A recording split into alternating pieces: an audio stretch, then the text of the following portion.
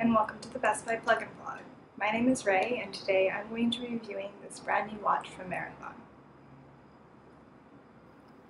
This is the non-automatic Marathon Search and Rescue Diver's Quartz watch, which goes by many names. The Dive, the Search and Rescue, and the Diver's Quartz watch are just some of a few, but I've been calling it the TSAR because that's what Marathon calls it. In this case, TSAR stands for Tritium Search and Rescue, as the watch was designed to be used by the U.S. military search and rescue divers and features tritium.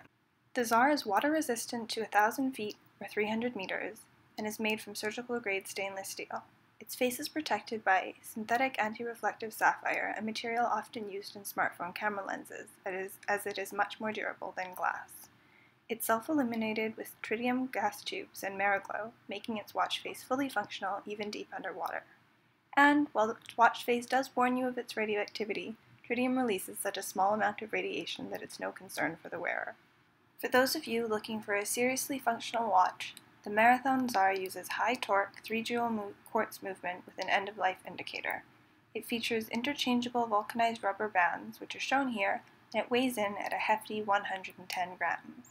I found the task of changing out the watch bands to be rather daunting, but with the right tools, it's actually really easy to do. For more on the Marathon Search and Rescue Diver's Quartz watch, check out my full review at the Best Buy plugin blog. Thanks for watching.